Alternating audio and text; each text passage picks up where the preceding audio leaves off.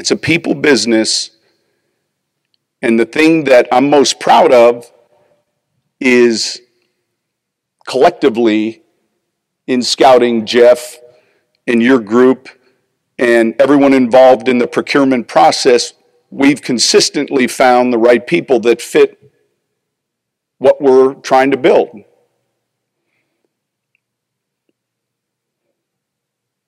I'm not able to mention every player's name, but I am able to thank every player today.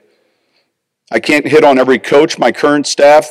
I just, in a staff meeting, told them our record was 9-8, and we didn't get in the playoffs. We're rooting against the Rams right now because of that. But I'm proud of the job they did this year. It was extraordinary. So for every coach who's been here, every scout, every staff member, the people that take care of the facilities, the equipment guys, security, the last word I wrote down is the building. You know, and I've heard that saying, it takes a village.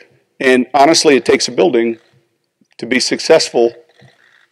Not in 1 year, but it takes a building to be successful year after year. And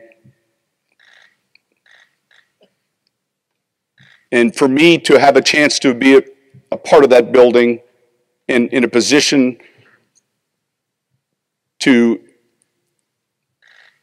coach so many of these great players and be around so many of these great people. Jay Romick, I can't hit on everyone, but man, the tireless amount of time and energy people spend, especially in the last 2 years, I thank them. I thank them.